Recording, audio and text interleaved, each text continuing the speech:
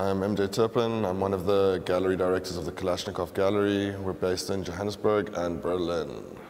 My name is Matthew Dean Dowdall. I'm one of the directors of the Kalashnikov Gallery, based in Johannesburg and Berlin. I decided to take up curation primarily as a solution to my unhappiness as a fine artist in the Johannesburg gallery scene. I'd pretty much shown with a lot of the galleries and I wasn't entirely happy with it. And then somewhere along the line, myself and Matthew, my co-director, came up with a concept of a sort of a mobile gallery to start with, which was called Satellite Spaces, the Untitled Gallery, and that gradually developed into what we have today or know today as the Kalashnikov Gallery. There's a lot of things that we do that separate ourselves from other creative practitioners, especially curators and directors of other galleries. This comes from a different understanding and a different approach to the way we work, and I suppose we're very fortunate that we're entrenched in the culture that surrounds the art industry that we work in, which gives us, in a lot of ways, a better understanding and a different perspective. It also allows us to operate on a number of different levels, which some would say is an advantage. As far as emotion goes, when unpacking work, it varies depending on the artist that we're dealing with. For example, some artists may be quite minimalist, therefore I guess my emotional response is minimalist. When we're dealing with other artists that are far more thought-provoking or engaging, I guess, yeah, I become more responsive emotionally to those stimuli. So in other words, it differs from artist to artist. I consider myself someone who could teach, someone to do what we do. It takes a long time. There's a lot of different aspects involved in doing what we do. There's production elements, there's elements that are purely theoretical, which means you do need to understand both the history and the present situation. The series entitled Escape from Self that I worked on was primarily a reflection of where I felt I was in a specific time. I was doing certain residencies in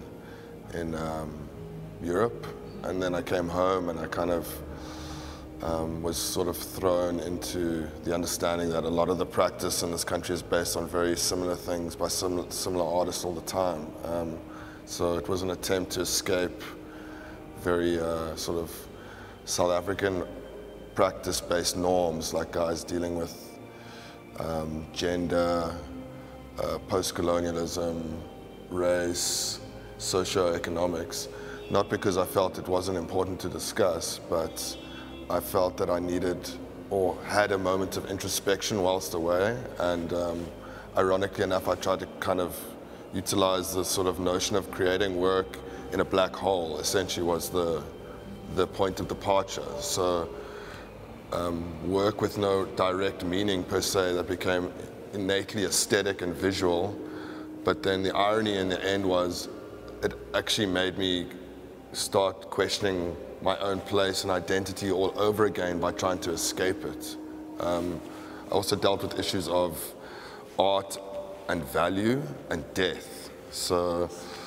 And that somehow ended up kind of channeling focus into irony and sort of work and value, and how a lot of artists struggle and hence become a cliche, and then upon death they find success because the market now attributes a higher value to your practice and works that you've created because you can no longer make any more of them. So that's essentially one of the key factors in that series. What inspires me? The artists that we work with are the main inspiration for what we do. When you, as you said, when you unpack a piece of art or unwrap something that you've been waiting for and expecting, and you see it for the first time, you know instantly if the artist has pushed themselves, if they've gone in a new direction. That's the exciting part. You understand immediately how people are going to react to that artwork. You understand, or you see the future of what that artwork is going to represent now, but also you see it in the context of people who are going to look at that piece 20, 30, 40 years from now. So I think that is the main inspiration. I can get moved by an amazing video piece, but I can also get moved by a really cool painting. So it's like, it's all very relative to A, my emotional state at any point in time, and B, if I feel a medium or an aesthetic that's been created is something that I couldn't create myself, essentially. Yeah, so I'm moved by individuality and originality. I see a movement of young creatives that are very politically conscious and very conscious of trying to define their place in the future of our country.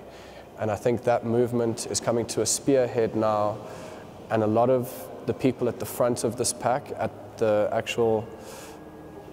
breaking point of this argument, are young artists, young intellectuals, and people who are starting to ask all the right questions at the right time. So I think this is part of a creative movement that is especially vivid right now in Johannesburg, especially in Braamfontein, because we are sandwiched in between institutions of higher learning, we're sandwiched in between trade unions, and all of that is creating a very interesting time to be active and to understand what's happening and what's changing in South Africa. But yeah, do I think it's a creative movement right now?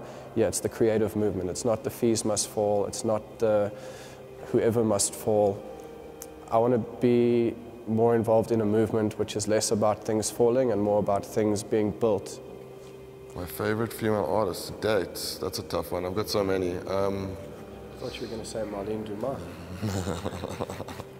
I guess internationally, but once again it's medium specific. Like I have a favorite female performance artist and maybe a favorite female painter, but I suppose if I had to choose one, I'm quite fond of Tracy Emin, who was a YBA. She's English.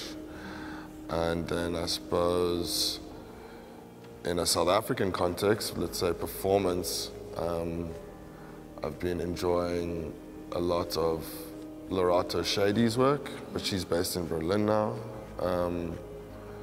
Who else? Painters? Yeah, there are just so many, it's hard to pinpoint, I guess.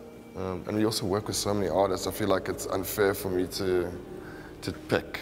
My one piece of advice would be always try and understand the layout and the landscape of the industry that you're going to try and operate in.